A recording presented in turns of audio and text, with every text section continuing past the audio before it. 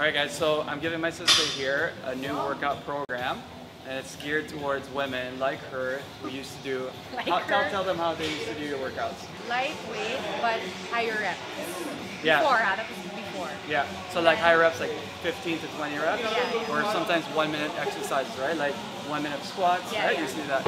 So now I'm making her go heavier, and don't worry, women, you won't get bulkier if you go heavier, right? I used to think that way before. All right, but not anymore. So this is the work I'm giving her.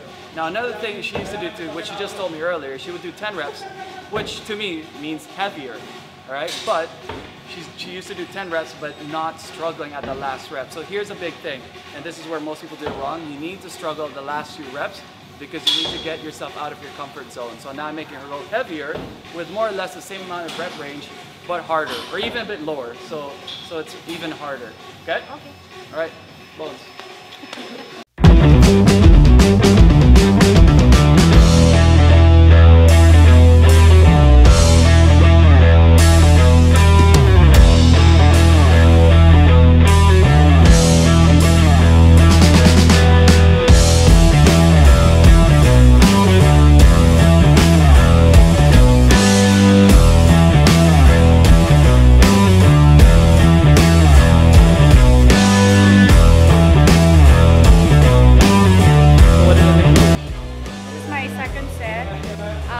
Ilan na to? 20 pounds, 10 reps.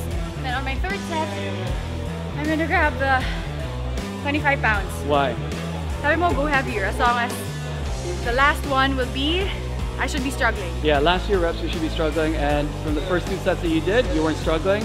The rep range I gave you is between 6 and 10. Second, I was a bit struggling. Okay, good. But the rep range is between 6 and 10 reps. Every time we reach 10 reps, we go heavier. Okay. So, because every time you reach the higher limits, that means that you can go struggle more. So I'll go grab the 25. Yeah, so we'll see how many reps you can do with the 25.